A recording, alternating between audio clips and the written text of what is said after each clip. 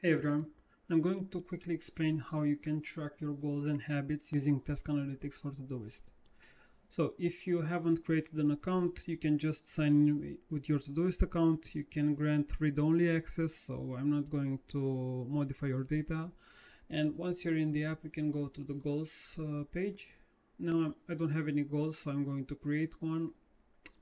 When you want to create a goal, you can either track a task which has subtasks, or you can track a project with tasks. So let me give you a quick example so you can understand this.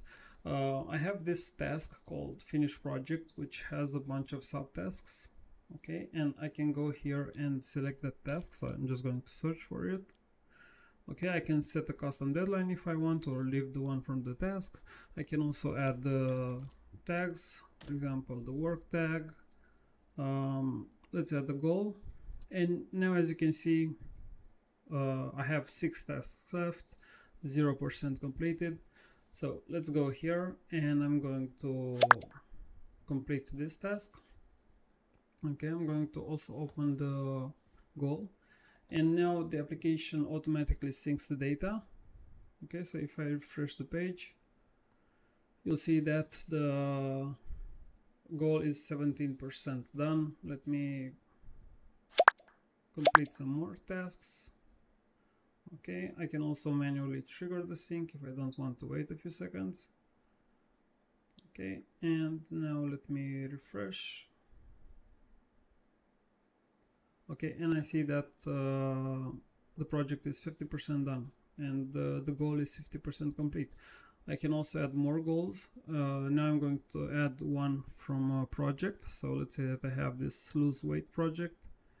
I'm going to put the health tag, hit enter, and I'm going to add the goal. Now, as you can see, the overall progress decreased because I have less progress on the lose weight goal. If I go here, I see that I have a bunch of tasks that I need to complete for this goal, and these are from the lose weight project. Okay. One thing to mention here is that recurrent tasks are not included in the progress. I'm going to include this, but I need some feedback on how to implement it. For example, going to the gym might have I don't know, a weight of 5%, so going 10 times to the gym helps you complete 50% of the goal, something like that. I still have to figure it out. For now, just remember that you won't see them here. Okay, let me go back. I can also filter the goals. So let's say that I want to see only the status for my health goals. I can do that with the tags, or for the work goals. That's pretty much it. Now let's go to habits. Habits work in the same way. You can track a habit from a recurring task. So in this app, you're not going to be able to create habits or goals that are not a part of your Todoist set of tasks or projects. Okay, I'm going to select go to the gym, and I'll put it daily. Now the deadline is 66 days in the future, because that's how much it takes to create a habit on average. But you can modify this. Okay, I can put it like the 1st of February, and I can put the start date to be 1st of December, right? Now, once I did this, we see that I have a heat map, and here I can see all the occurrences for this habit in the past.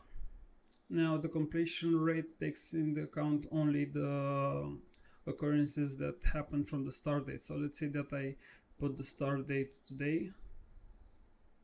Now I see that I have a 100% completion rate because the habit started today, and today I completed it once.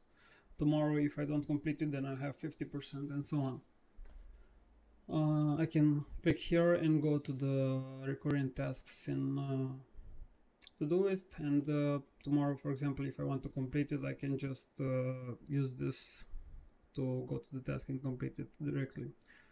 Now let's add another habit. I'm going to add another daily one. Let's see, maybe this one. Okay, create. and now the heat map changed.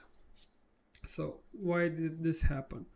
Because only in one day all my daily habits were completed. So on Saturday, September 28th, I see that I completed both the habits, but on the rest of the days only one habit was completed, either go to the gym or publish app or demo task, sorry. I can also filter this heat map by clicking on a habit. So for example, if I want to see only the occurrences for demo task, I can click on it, or I can see the ones for go to gym. And if I don't select any of them, I'll have the heat map with all of them combined. The weekly habits heat map works in the same way. Let's say that I create another habit, go to gym, and I'm going to put this weekly 3 times per week.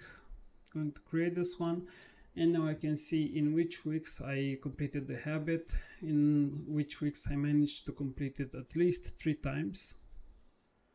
Okay, and the same way works for the monthly habits. Let me put this, let's put it once per month, and I see that since September I managed to complete it at least once every month. That's pretty much it. So the basic idea is that you're able to track your existing Todoist data, so you don't have to create other habits or goals inside this app. I think this is easier, so you don't have to use another app where you have different tasks, because I tried this and it was too complicated, so I prefer to have this tracked only with Todoist.